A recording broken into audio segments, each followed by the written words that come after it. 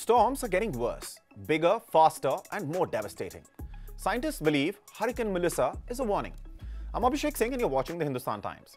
In this video, I will explain why violent storms are increasingly catching the world off guard.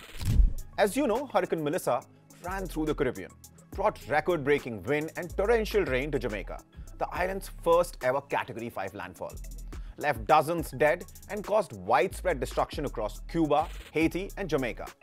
What makes Melissa so alarming isn't just its size and strength, but the speed with which it became so powerful. In a single day, it exploded from a moderate storm into a major hurricane with 170 miles per hour winds. Scientists call this rapid intensification. And why is this happening? As the planet warms, this violent strengthening is becoming more common. Also, one of the reasons which has made the devastation brought by Melissa worse is the fact that it is difficult to predict such rapid intensification.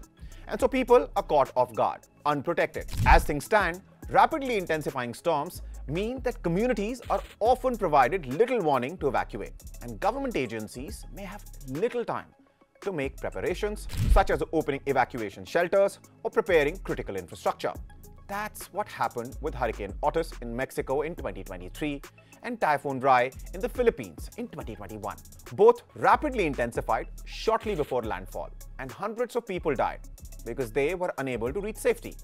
Fortunately, the chance of Melissa reaching a Category 5 hurricane was forecast sometime before it made landfall, which helped by the storm moving very slowly towards Jamaica.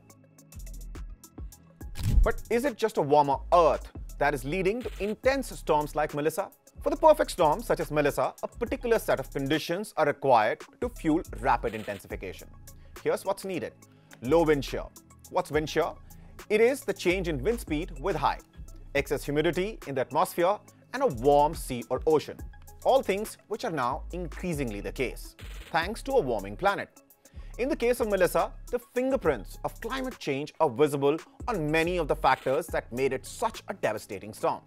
Sea surface temperatures in the region are currently more than a degree above normal. Warmer seas provide extra energy for a storm's intensification. Rising sea levels also mean storm struggles and coastal flooding are more severe. The growing tendency for storms to rapidly intensify is helping more of them to reach the strongest categories, and that can be deadly when this surge in strength is not well forecasted. As the planet warms, the risk will only grow. If you liked watching this video, don't forget to like and share and to subscribe to the Hindustan Times.